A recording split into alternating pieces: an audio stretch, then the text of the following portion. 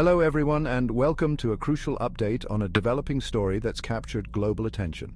Yesterday, a helicopter carrying Iranian President Ebrahim Raisi alongside the country's Foreign Minister Hossein Amir-Abdollahian and other officials experienced what is being described as a hard landing in the mountainous terrain of East Azerbaijan province, Iran.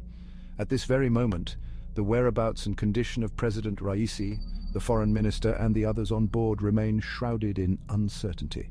Here's what unfolded.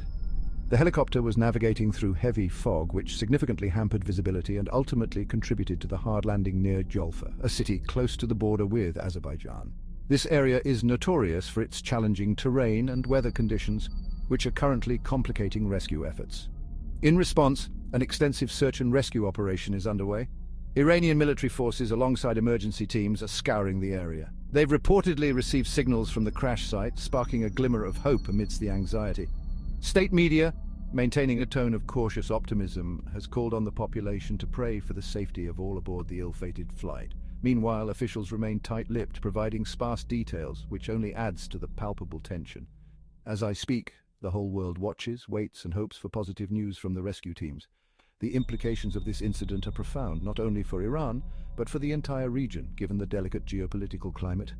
I urge you to stay tuned to reputable news sources for further updates. This is a fluid situation and accurate information is paramount. Thank you for joining me today, and let's hope for the safety and well-being of everyone involved in this distressing incident. I'll keep you updated as more information becomes available. Stay safe and stay informed.